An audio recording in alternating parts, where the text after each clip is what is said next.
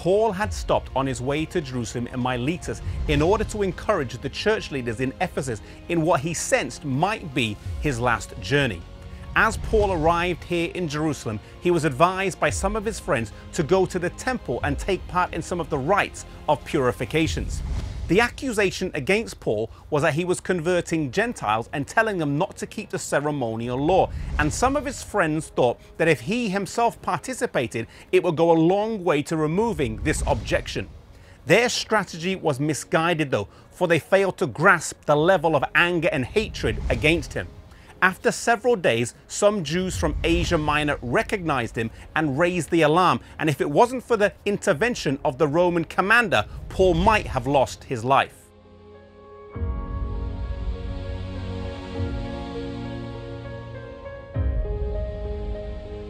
Paul was taken to prison where his status as a Roman citizen afforded him the privilege of not being beaten, but he still knew that he was not safe.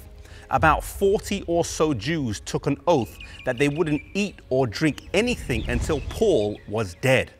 Paul's sister's son heard about this ambush and came and warned Paul, who told him to tell the guards. They, taking this threat seriously, arranged for Paul to be transported here to Caesarea at night and put under the protection of Felix. Both Claudius and Felix did not see any weight of evidence in what they were charging Paul with and realized that it was a doctrinal issue over Jewish beliefs that they were trying to kill Paul about.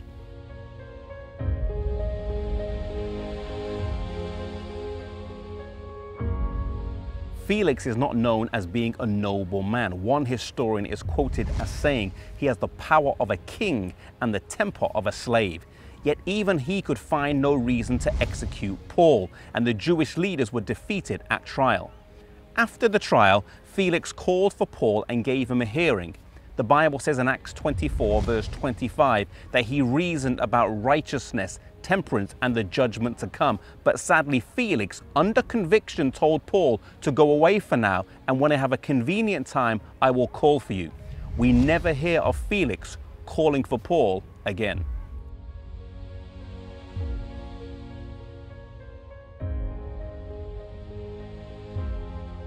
Paul remained here in prison for 2 years. Felix wasn't courageous enough to release a man he knew was innocent, and after he was called back to Rome, he was replaced by Festus as the regional leader. The Jewish leaders and high priest petitioned Festus to have Paul tried in Jerusalem. Initially, he refused, but they traveled here to Caesarea and petitioned again, and wanting to win favor with them, he asked Paul if he would be willing to go. Paul knew that the plan was to kill him on the way, and so now he exercised his right as a Roman citizen to stand before Caesar. Festus answered, "Unto Caesar you have appealed, and unto Caesar you will go."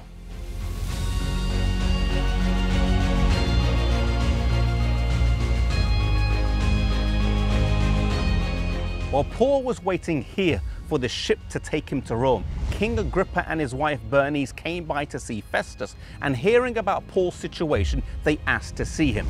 Right here in this room, Paul was able to give a defense of his faith and his powerful testimony, and it's recorded in Acts chapter 26. When he was finished, King Agrippa, maybe unaware of his surroundings for a few moments, said, "Almost you persuade me to be a Christian." These two men, Felix, who asked for a convenient time, and Agrippa, who was almost persuaded, represent a large class of people today. Those who are convicted but are stubborn, and those who want a better time where there's no obstacles to give their life to Jesus. If you are thinking of giving your life to Jesus today, don't delay.